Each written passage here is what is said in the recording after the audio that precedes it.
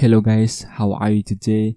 My name is Abdul Ahwan from Indonesia and welcome back to my YouTube channel. So in this video, we are going to continue our previous video, and in this video, we are going to create a controller for our text field and we are going to handling our data. So let's open our previous project. So this is our previous project, and for right now, let's open category screen and we go to our text field,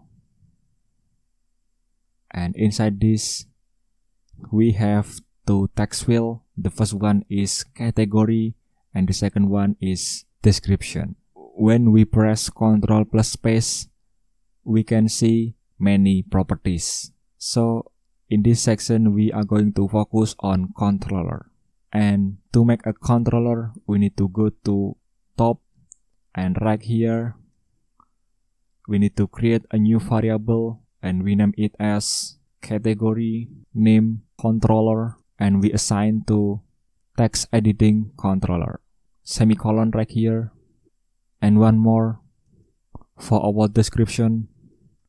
We name it as category description controller, and we assign to text editing controller and close with semicolon. And now we have two controller and we can assign to our text field. And the first one is we need to call our category name controller, and the second one is here. And to check our controller, we need to go to our flat button, and when we press our save button, we need to say print, and we say category, and we use $sign, and we call category name controller and let's say description, and let's run our app, and let's try to go to our category screen. Press this flat button and let's fill our categories form, and let's press this save button. We don't see anything, so let's try this. So I think, and let's restart and go to our category screen again. Press floating action button, fill our categories form, and let's click save, and we see personal and list of personal to-dos, which is this kind of like our field.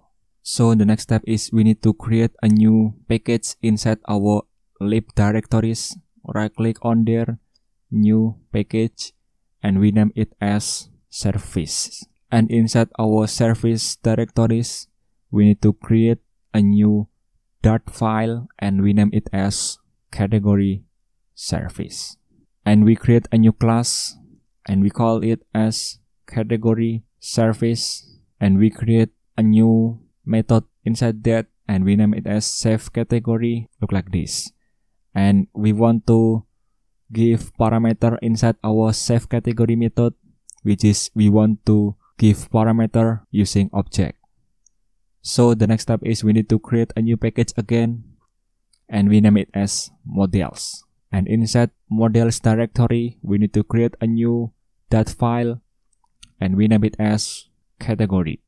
And we create a new class and we name it as category. And inside that, we need to create two variables. The first one is name, the second one is description. And the next step is we need to go to our category service, and inside our save category, we call our category object and name it as category. And inside our save category, we say print category dot name and print category dot description. And let's check in category screen, and we need to create instance of our category. We name it as category and we call our category, and again category screen, category service and we call it category screen, and go to our save button, and we need to call right here, and we assign our controller category dot name equal to category name controller dot text, which means we parse our controller to be text.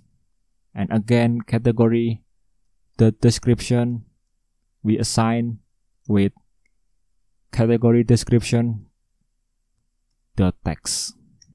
After that, we call our category service, and we call our method save category, and we call category.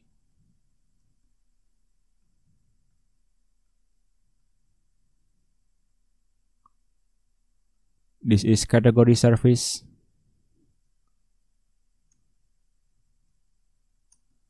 Not category screen.